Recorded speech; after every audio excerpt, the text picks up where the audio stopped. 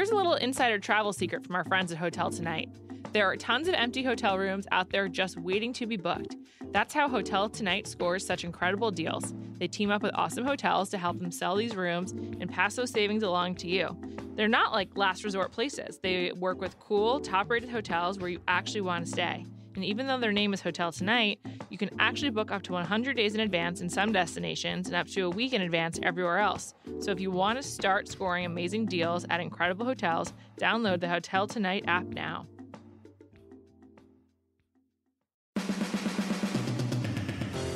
Welcome to Bachelor Party. If you're listening to this podcast, I assume it's because you like The Bachelor. And so, I recommend checking out every Monday night right after the episode, Roger Sherman's Bachelor Recaps on TheRinger.com. He points out all of the minutia that makes The Bachelor so much fun, and it's generally a great read. So remember, check it out, Roger Sherman, Bachelor Recaps on TheRinger.com. And now let's batch. It's week 7. Arie's in Tuscany with his ladies, and with me today, I have Rob Mills from ABC. I know. I'm your lady today. You're the lady of the hour. Thank you. You are the Senior Vice President of Alternative Programming at ABC. I am, yes. And so The Bachelor, The Bachelorette, and all associated shows are part of your domain. All under my purview. All you. You've been on the show before, so I have. Many people will be familiar with you, Yes. and I'm thrilled you're back. I love coming on this show. Oh, well, yes. thank you. I know. Let's talk about this episode, Tuscany. I was worried it was going to be bad because last week, Lauren B. What's with these blonde Lauren B's?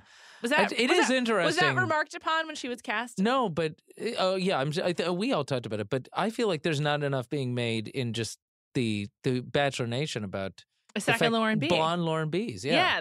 What are their allures? And we'll have to talk a little bit about. Obviously, we'll talk a little foreshadowing about Winter Games. Yes, and of Ben course. Higgins. Like clearly, Lauren B's. They capture the imagination. There is something about them, yeah. We're going to get into that. But first, I just want to talk about Arie in general. As you know, Yes. you're so close to the flame with this one. Arie was out of the system for 5 years, and it really is like a system. It's absolutely a system. And now with Winter Games, you're expanding it to be very challenge-like, where there'll be an even bigger pool of people to populate these shows. Right. How did Arie get cast when Peter didn't work out? Hashtag not Peter. Hashtag not Peter, which I think I mentioned this before on the part we didn't see, which wasn't filmed, the bus ride back where Krista had her meltdown. Yes. That was her big thing. She could, hashtag not Peter. So why wasn't that filmed? It was just, you don't think anything's really going to happen. Come on. That's just a bus ride. Come on. No, I mean, obviously, look, that's our bad. Yeah. We will film bus rides from now on. Yeah, because presumably they're all mic'd up already, right? Like they don't get demiked in between activities, right? They don't get demiked, but you're not, you're traveling in this small van. You don't think anything's going to happen. Does a producer ride with them other than the driver? Yeah. Oh, yeah. Absolutely. Okay. So at least someone was available to know what happened. There copious notes were taken. Okay. Yes, absolutely. Got it. I mean, if I'm that producer, I whip out my phone and I just start recording on the voice memo. Good call. Actually, we're going to fire that producer now. You're totally right. I mean, so good. It sounds like essential information. Yeah. Okay. So it was hashtag not Peter. Hashtag not Peter. Why Crystal flipped out. Did Arie find out that's what she was saying? I don't know. I know he certainly heard enough to know that was the general. I don't know if he heard exactly that, but he knew. My guess would be yes, but I don't know for sure. Got it. How did Arie get cast when hashtag Peter didn't work out? Not Peter. He was. Look, there were a lot of names that we did talk about. Obviously, one was Dean, who just it felt too young. It felt too young, and also felt like you're going very close into. Not necessarily parody. I actually think Dean is very sincere, and Dean's going to make a great husband someday. But right now, what do we really know about Dean? Very little. Very little. That he's a weird dad. He's an F-boy. Yeah, Paramrup is his dad. And he's an F-boy. That's true. We can curse on this pod. It's fine. Okay, he's a fuck boy. Yeah. Yeah. Arie is somebody whose name always seems to come up. Sure. He was very, very close when it was him and Sean Lowe. Like it was neck and neck. And it's funny. Interesting. I talked to Leslie Murphy about this. I said, so when you were on Sean's season. And she said, I was really hoping it was going to be Arie. Oh, interesting. And that's who she wanted to be. And it's interesting, the reaction to Arie. We can talk about what the reaction has been this season, but what that reaction would have been. I mean, for me, I remember Sean was so ready to obviously get married, which he did, have kids. Yeah, they seem like very happy too. Yeah, they did. So that worked out great. But Arie's always one of those ones that you heard his name a lot. Yes. I just think that Arie was too soon 5 years ago, and now it's like a touch too late for him. Just in the Bachelor landscape. I don't think you're wrong. I think that's exactly right. It's also interesting watching Arie on Emily's season and seeing him this season too.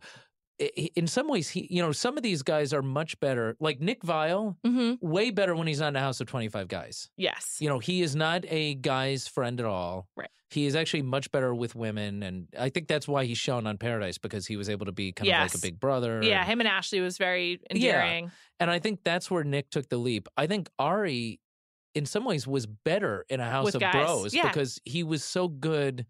There was a whole incident, I don't know if anyone remembers, 5 years ago, but Doug, this big guy, the father, and he was nervous about going on a date, and Arie starts doing Doug as the Hulk, and he can be very funny in ITMs, Sure. commenting on this. He was able to diffuse situations and be funny.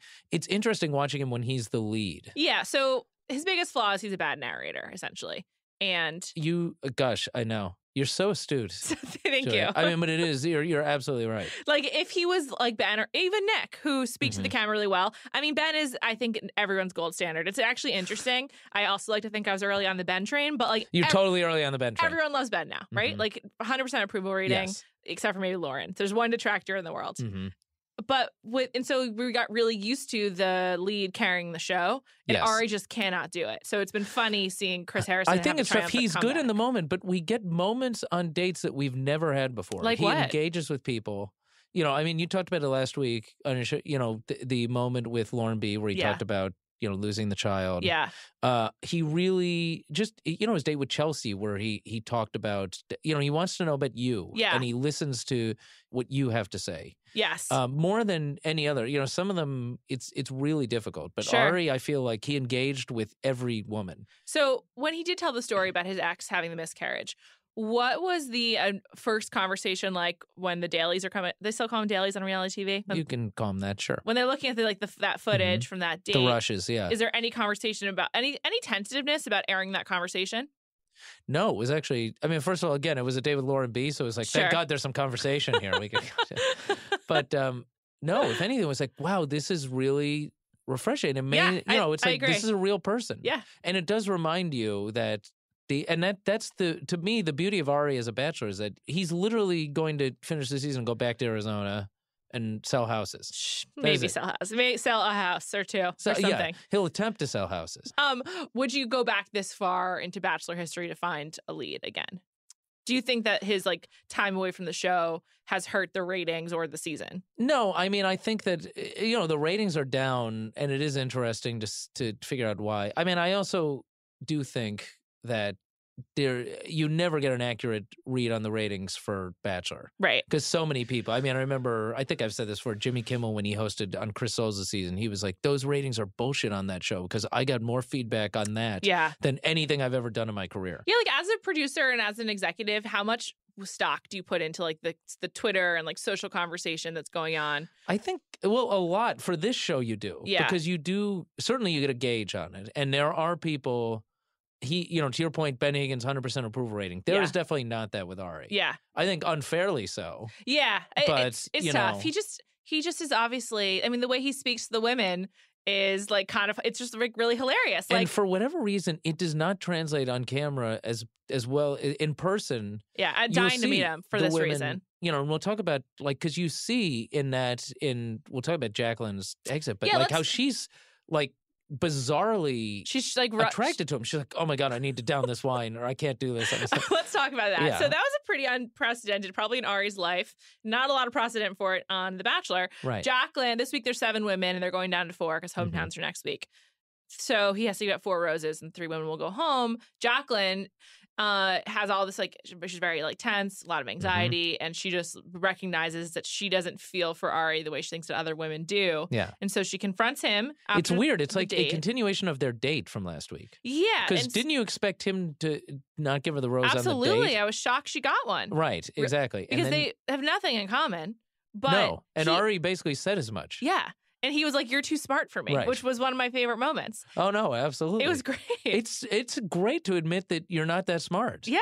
Why not? Absolutely. Don't go through your life with somebody that, That's not on your level. Not on your level. Yeah. You gotta meet each other on an intellectual plane. But as we see, she has this bizarre scene when she goes to his room. So she goes to his room. She's really nervous. She's like shaking. I really related to the girl. And she was just like, I'm just really nervous. I don't think I'm in the right place. Yeah. And then she's like so flustered around him that all she can do is down her wine and then start making out with him. She's like, oh my God. Yeah, I've got a kiss.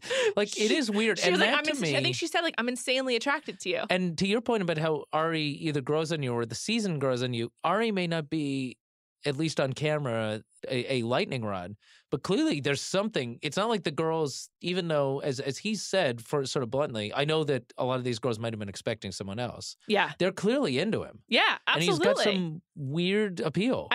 He must be a very good kisser. He must be. He also, I think, does a lot of face caressing, which, while is awkward to watch on TV, it probably feels like in the moment, like, oh, he's like really into me or whatever. I've heard girls say, oh yeah, that's the best thing you can do is like touch a girl's face. Yes. So he clearly knows that. And I wonder, do you think like Jacqueline was like, I'm going to just be dating adjunct professors and things like that now, so I need to get my last licks with Arie. Probably. Also, Arie, as you said, is like so Arizona, and she works at Mount Sinai Hospital in Manhattan, which is like as far as you can get from the Arizona vibe while being in the same country. This is the last I'm going to get of Arizona. Like, she probably was like, I haven't seen the sun in 3 months, but Arie like is therefore is my son or something like that. Yeah, exactly. But so then she breaks up with him, and I would like to guess that Arie's probably been broken up with under 3 times in his life. He was really flummoxed by it. He was. Well, we saw Emily broke up with him. Yes, that's true. Well, clearly we know at least 3 now. We know the woman, 3, yes. the single mom. Yes. Emily, and now Jacqueline. And he was shocked when Emily broke up with him. Like, shocked. He was. Oh, I was there that day. Oh, were you? He was in Curacao. He was in Curacao. Yes. Was he upset? I think shocked was the right word. It was a complete gut, because it also was. She did that thing that Ali Fedotowsky pioneered, which is I don't want to make the guy go through the whole thing and show up and have him be like, no, don't get down on one knee. I need to tell you. So she finally knew it was definitely Jeff with one F. And so she said, okay, I got to see him. So Arie thinks they're going to make like some love potion. Right. And she comes in, and then you saw, like she says, but it's interesting. I'll never forget, they're in that clearing in the woods. They're both very upset. That was a good episode. But the other thing, Arie is a very interesting thing. And I only bring this up because it's interesting to watch. Watch the rest of the season here on with this. Arie's big thing, whether you're bringing up with him, he's bringing up with you, he's saying goodbye, something is bad, he really needs a hug. Yes. And he says that. I mean, even with Emily, I remember he was very, or upset and like, I don't understand. Like, we had this, but then he's like, oh, give me a hug. Like, his big thing is a hug. He's touchy. He's touchy. Okay. So if he doesn't get that hug, it's like, he needs it's the an reassurance. OCD thing. It's like, I haven't knocked 3 times on the door, I cannot come in. Yeah, he needs he needs some kind of reassurance. Yeah. That's interesting. Yeah. The Jacqueline move was like amazing. I like her a lot, but I don't see her having a big future in Bachelor Nation. Do you think I would love to get her in Bachelor in Paradise, just because I think she'd be interesting. Jacqueline is really a different kind of Bachelor contestant than we're used to seeing. And I want to talk more about casting and how these women were all found for this season. But first, let's hear from Sean Fennessy, the editor-in-chief of The Ringer and the host of the Big Picture podcast on the Ringer Podcast Network. Hey guys, this is Sean Fennessy, the editor-in-chief of The Ringer, and I want to tell you about a podcast I host called The Big Picture. Each week, I welcome a different filmmaker to talk about their latest movie and how it was made. I've talked to the directors of some of my favorite movies, including Jordan Peele, Greta Gerwig, Rian Johnson, Barry Jenkins, and dozens more. You can find new episodes on the Channel 33 feed every Friday by going to theringer.com/podcasts or by subscribing to Channel 33 wherever you get your podcasts. I hope you'll check it out. Okay, one thing I've been curious about for this season, these women are so superior to, they're just a superior crop. That's like they are. It's just a mean, it's mean. Crop. It's mean, but true to the previous women. Yeah. But like, they all have legit careers. I did quite a bit of research. CN freaking went to Yale. Oh no, it's crazy. I mean, we have multiple like graduate school level educated women here. Was there a different kind of search put out for this casting, or is this just the trend of who's watching The Bachelor? No, I think it's a little bit of everything. I mean, sometimes you just get lucky, but I think there absolutely was a concerted effort to get, when you say diversity. Sure. It doesn't, it means just different types of people. Sure. Yeah, absolutely. And real careers. I think there was a little backlash after Nick's season of this is all whatever, make believe or whatever. He got engaged to Vanessa. Yes. It felt from the get-go this isn't real, it's not going to work out. I think part of that was Nick really tried. I mean, he spent a lot of time in Canada. Yeah. But I think there was a feeling like, it's going back to that old thing where it doesn't really mean anything. They're kind of play acting. So it was and it was part of the reason why Arie was so great, because it was like, well, this guy, he doesn't want to be famous. He has not hung around. He wasn't really on social media. This season has really seemed like a hard reset in a good way. No, I think look, you need to do that every now and then. I mean, it's weird because it's The Bachelor, but every season is different. Yeah. And I remember the best thing that happened after Sean Lowe, which was considered one of the great all-time seasons. It was. It fulfilled the premise of, absolutely. That season was really big. Interesting. I think that season was successful partially because Catherine is so great. But Catherine was not. She wasn't even on it. Well, Catherine was not even on it. I fear that that's what's happening with Lauren B. Is like she was not on the first 4 episodes, basically. She was one of the blondes, right. And then she came on strong 2 weeks ago, basically. And now he's the clearly other interesting so thing, the difference there, though, is that on Arie's depth chart, things kept always moving. It's like, oh my God, I love this person, but I also really love this person too. Crystal was number one for a little bit there. How did you guys cast Crystal? Who found her, and did you know she'd be this rich of a text? No, but I will say she was somebody that I believe was actually on the bubble. Oh. And there's one producer who really fought for her. And he was very, very smart and obviously right. And she was great. Correct. Yeah. Cool. Yeah, but it was like I said, it was the concerted effort of you didn't necessarily want a Corinne this season. Yes. I'm glad there's not one. Exactly. Yeah. When The Bachelor back in the early days started to get in trouble was when it just felt like literally carbon copy every season. It seems like the women like each other this season.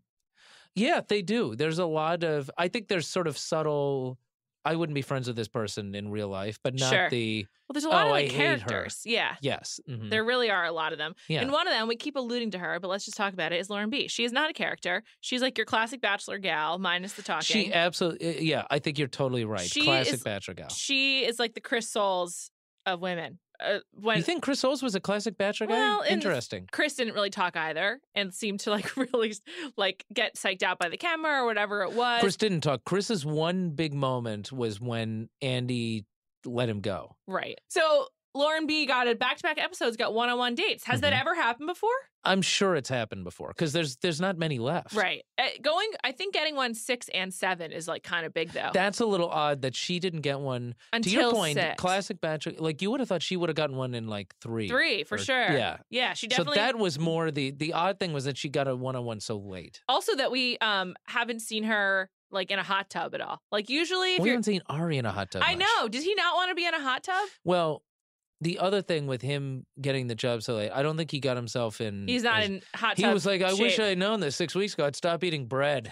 So, which now that you see his already season, you totally could see that, Oh, I noticed that we've barely seen him shirtless. Don't worry. Just because there's none of the gratuitous. But now you can imagine him in Arizona shots. going to some Italian restaurant. Sure. Filling up on bread basket after bread basket. Absolutely. And he likes his carbs. Yeah, I mean, so do I. Yeah. Who doesn't? Totally get it. Come on.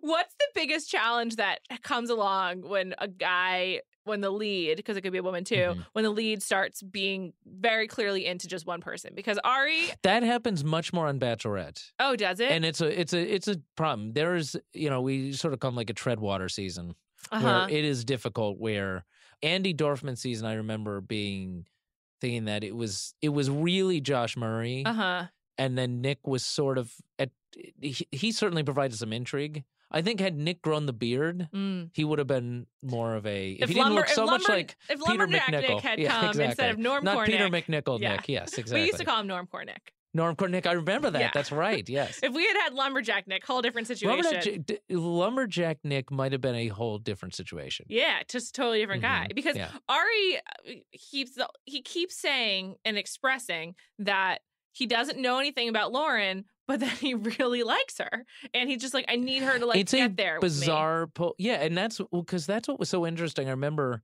in episode 6 where he chose Lauren to tell that story to. Yes. And not Chelsea. Yes. Like that would have been the person you tell the single mom and say, hey, Right. let me tell you my experience with single mom. No, he tells Lauren simply it was like, let me tell you the darkest, most personal story that's ever happened to me. Right. And just to try and pull something out of you. Right. And it was like mildly successful. Was mildly successful. She just doesn't. I don't think she's had the same type of experience to share. No, it's like she was engaged I was to left her at high a school Chuck E. boyfriend. Cheese one time for 45 minutes. Yeah. She was engaged to basically her high school sweetheart. Yeah. But the engagement didn't last very long. Mm-hmm. We will find out on her hometown. I believe she's actually been engaged twice. Oh, really? Yes. Mm-hmm. So this is why she's a classic bachelorette gal, guys. Just fall for her, right? Because she's Get quiet engaged, and pretty. Yeah. Mm-hmm. Now, I don't want to undersell Absolutely. her. I'm sure she's nice, but Mm-hmm. like it just seems like that's kind of what's Yeah. happening. And it's interesting because she is such like a counterweight to like the many challenging women that he has, or more Yes. challenging. Like the combination of Baby Becca, Baka, Mm-hmm. Kendall. I think if you want to call her Jacqueline. Baka, you got to sell it as a Baka. Baka.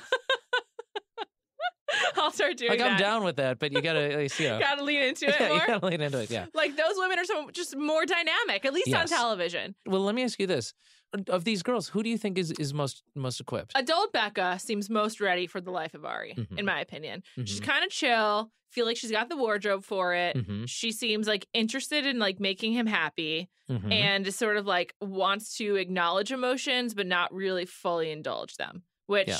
I think is Arie as well. He like wants to like mention that he has an emotion, but he doesn't want to like dwell on it. He's not like looking to like unpack how he's feeling. And No. many of these women do want to unpack his feelings and their own. Mhm. And I just don't think, I think he finds that like alluring for 5 minutes and then gets bored. Yeah, he's So- not into feelings. So yeah, he's not. So I would Yeah. say adult Becca seems the most ready for it. Mm-hmm. And then I guess maybe Lauren. Who else are we choosing for? Tia? Kendall No way. and Tia. Tia's a firebrand and she's too smart for him. Interesting. I'm just Do you find? Let me ask you a question about Tia. Yes. So not to jump all over it, but I know you're a big Tia fan. Sure. Tia, says she makes it very clear she's never really been in love. This is Mhm. the most she's been in love. I can't believe guys are not lining up to court her. Like she is amazing. She's awesome. Yeah. She is awesome. There was one contestant that actually went on Bachelor in Paradise, became a Mhm. very big star, but she was somebody who she happened to be in LA and she was sort of dating this guy that randomly I kind of knew because he worked for our marketing department. And this is they fascinating. were starting Must to be like serious. You they were won't use starting to like names. make out. And she's like, no, I can't do this. I can't do this. I might be Bachelorette. Oh. So she stopped. So do you think Tia ever thought to herself, even like 2 or 3 years ago, I might be going on The Bachelor. I cannot get too No. involved with anyone. No. Because I find it fascinating. How has she never been in love before? She's only 26. I think she seems older. Mhm. I think she's got the gravitas of like she does. 2 to 3 years older Mhm. than that, which is one of the reasons why I like her. Yeah. Maybe she's self-aware enough to know that like any feelings she might have had weren't like really love. Okay. Let's give her some credit. You don't think it's somebody who just says, gosh, I'm preparing for Bachelorette. I don't think you pursue a 7-year degree if you're like planning a life of reality television. Okay, fair enough. I just don't think Mhm. I just think that Tia is cool. I don't know. She is very cool. I just think that she's like too much fun for Arie. Like I just think he needs someone who just wants to like just drink wine with him, which is not that hard to find, but I don't think it's necessarily that common on a reality show. Okay, so you sort of take Tia out, and Kendall's interesting too. Yeah, she's quirky. Mhm. I just think that he doesn't want spice like that. I think that he's like probably like give me white rice Mhm. and I'm good. There's sometimes a little too. I feel like we don't show Arie in the best light either. Well, You he know, that he clearly just feels doesn't know like how to do it right. He doesn't feel as maybe masculine as some of the other bachelors. I think He's a sensitive bachelor. I would say if you were doing like if you could redo or like do reshoots, which Mhm. obviously you can't, Yeah. you made a good point. You got to surround him with more guys. You should have like brought in friends for him the Mhm. way that sometimes you do. Well, he was on The very good. If Bachelorette. you remember in the first episode, I feel like we cut it way back, but there's when Sean Lowe came to visit. Yes. Yeah, Yeah, he obviously Mhm. needs like some other like guys around to play he was off good of. with Harrison on the bench in Paris. Totally. Okay, let's talk about Harrison. This week's Chris Harrison TRT was 67 seconds. That's 1 minute and 7 seconds, down from 2 minutes last week. That's low. This is low for episode 7. Does Chris Harrison keep track of his own TRT? You do hear from him when certain things are cut. Like he's Uh-huh. very upset, and I will say it was a mistake in retrospect that the wrestling date we left at the part where Harrison broke a chair over He did? Pretty Boy Pitbull Kenny King. Oh, that's funny. To help with, yeah. That's funny. Was Kenny paid per word for that appearance, by the way? Yeah, so he got nothing. He got $0. That was perfect. It's been a lot of Chris this season, but I'll be honest, I've been happy to see him. Oh, it's great. Absolutely. Yeah, he's been helpful. He's very, very good. And I think it is Arie. There is a real friendship and relationship there. And to your point, he's been away so long. It's not like a guy who's like, I got this. I just did this 6 months ago. He's still finding his way too. Did Arie ever mention wow, I can't believe how much this has changed or that has changed? No, I mean, it's interesting. The other thing you have to remember, we talked about it, I think, a little bit in the first episode, was he was on Emily's season, which never was in the mansion. So that wasn't in the mansion? Geography. No, we had to go to North Carolina because that's where our daughter was. Oh my God, I forgot about that. Yeah, so he had never been to the mansion. So even that. Oh, I totally forgot about that. The whole thing felt brand new to him. Oh, interesting. Mm-hmm. Okay, cool. The most said word this week was family. We have a supercut of that. Yes. And I can't wait to meet your family. He wants to meet my family. We're about our family to meet her family. Picture your family. Julio and his family. Lauren's family. They could be my family. Part of the family. Food and family. I can't wait to see my family. Big theme this week. Big theme. Just talking about family, constant, who am I going to meet, et cetera, et cetera. I'm pretty devastated we will not be meeting because family. Boy, I will tell you, we all played that out. What would that be like? What did you think? What did you make of the Becca is missing story from 2 weeks ago? Just bizarre. I mean, I had known about it a couple of days before because we got a weird. Somebody had reached out and said, we're looking for comment. Yeah. We're doing the story, and we were like, oh yeah, nothing. I think it was like the OC Register or something that was doing. It was nothing big, and then it blew up into this thing. It was pretty weird. It just what was the mom thinking, reporting her daughter missing like that? After 6 days of not talking to her. Very strange. Really weird. Did you all... You really wish she got a hometown. What was the read on Becca when the show was going on? She's great. The short hair is different. Yeah. She's sort of like an old soul. So even though she's 22, you sort of felt that. She was almost like an old throwback, femme fatale. From, like a Barbara Stanwyck or something like that. It was she has sort of that throaty voice. Definitely feels older. I like her. Than she is. Great sexual energy. Honestly. Totally. Just a great change for the show. Absolutely. Let's just, it's nice. No, it's again, overt. when you have that and it's something different to play with, it's also fantastic. One of the reasons Paradise is so funny is because it's so overtly sexual. Yeah. Versus The Bachelor, which is relatively prim and proper. Mm-hmm. It's sort of refreshing to have Becca's energy, being this is a show. Ultimately, is you need to know if you're gonna have good sex together. Yeah, that's right. And so some of them will say that and talk about how the physical is important, but from the beginning, pretty much that was it. Yeah, I wish that Arie would say that in regards to Lauren B. By the way, he's I'm just so into her. I'm yeah, we get it, dude. You just want to sleep with her. Right. I can't wait until you guys see when we start episode 9. The way he talks about where they go to Peru. Sure. The way he's we're in Peru, and it's no, you're not that excited to be in Peru. You're just excited. Fantasy suites are happening. Indeed he is. Fantasy suites will be happening, but before that, tomorrow night begins Bachelor Winter Games. BWG. Yes. Did you go to the? It's like BW3s, but did, BWG. Exactly. Did you go to the entire filming? I did not go to the entire filming. So it was shot in such Southern good Vermont. shape. I was there for the first episode, and I was like, "This thing, I don't need to be here. This thing is perfect." What is the number one selling point of Bachelor Winter Games to anyone who's do I need 4 more hours of The Bachelor in my life? A couple of things. One is, for those of you that really miss Bachelor Pad, there's some pad dynamics here. We finally have, they're not playing for the money. But you do have some competitions, which are really fun. What are they playing for? To be they do couple up by the end, and the winning couple is the reigning couple of Bachelor World. I see. So it's really about pride. It's kind of what we're saying here. National pride. Yes, absolutely. Do they have to compete in couples like they did on Bachelor Pad? No, they're as countries. They start not even as countries. They're individuals. Okay.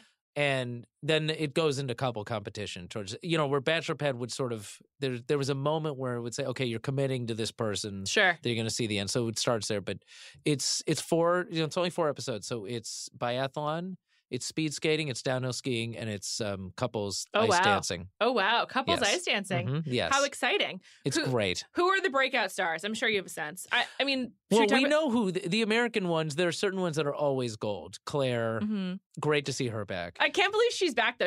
I watched a little bit of the pilot or the first one. Yeah. She looks really pretty. She's gorgeous. Yeah. She's gorgeous. And you'll see looking she great. gets in the middle of a love Oh, triangle. good. Shout out to Claire. Yeah, shout out to Claire. And one of the guys is a breakout foreign guy, Benoit. He's from Canada, Benoit, right? Yes. When I saw his picture and his name, I was like, okay, well, Benoit's going to be the Bachelor here in America. It's only a matter of time.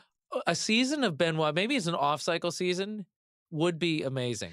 By the way, I tweeted saying, like, Benoit is amazing. All these Canadians are like, you guys are finally seeing what we've known forever. Oh, my God. The other foreign breakout cast member is Yuki from Japan. Oh, okay. Amazing. And she doesn't speak English, Does right? not speak a word of English. Although then she sort of suddenly learned some phrases. Great energy. I'm pretty excited about it. I'm going to talk more Winter Games on Thursday on the Bachelor Party B-side. But Yes. now that you've opened up the door for like other spin-offs, Mhm. I think there's a lot to work with these women. I agree. Like Tia, I love. And so Mhm. if she's not going to be the Bachelorette, maybe she will. I don't know. Like, how do we get her on television outside of Paradise? Well, there's something, I mean, We can call it Little Rock, Big Heart, or like I like that. Okay. Little Rock, Big Spunk, or Ark and Sassy. yeah, something like mhm. something like that. Yeah. Like there's just so many things to do. One thing that Bill always talks about is why not like cut together the old seasons into like 2-hour blocks, like the highlights, basically, like tell like a love story of like I've always thought there is like literally a Bachelor streaming service. yeah. Everything you've ever needed for The Bachelor. Would you ever consider trying to like conquer the social media stars by being like to someone like Raven, how'd she move to LA? Be like, Raven, you move to LA and we'll chronicle your move. Like it'll be like a short, like 4-episode series. I think if you had if we had the access to a thing to something like that, yes, absolutely. Okay. There's a million things you can do. Yeah, like there's just so much like talent here. Yeah. Will casting the next Bachelorette, will you have to take in mind how the ratings are slightly down for Arie's season? I think yes, a little bit, but I also think, you never know. You never know. Yeah. I mean, I will say we thought Nick was like a roll of the dice because it was a guy from Paradise, Right. ostensibly, and he did better than I thought. I think Yeah. Arie's not as high as I would have thought. Uh-huh. At the end of the day, it's also what sort of helped Arie's season is these girls. Even if you don't like Arie, the girls are great. Mm-hmm. So I think if we get the right girl with the right guys, it'll do good. Yeah. You just never know. It's like catching lightning in a bottle. Would you try a celebrity? Like someone No. more famous than Jesse Palmer? No, absolutely not. Would you try a celebrity? Like what about like someone from like the Eagles who like is not that famous but he's a Super Bowl winner?